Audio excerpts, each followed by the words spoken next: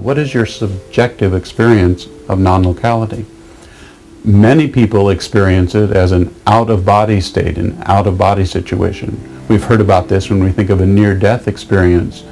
People seem to float out or perceive themselves to be some way distant from the physical body. The question comes up, is there then a separate body or a second body?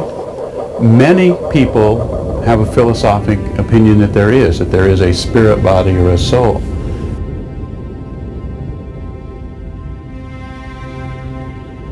The physicists would reflect back and say, well, we don't have any measurement or proof of that, so the in-between road might be a habit. I'm in the habit of feeling myself in this body, and when I become non-locally aware, a near-death experience or an out-of-body experience, as a habit, I think I have a body, but perhaps it really isn't. Perhaps I am more than that, more than the concepts of a body.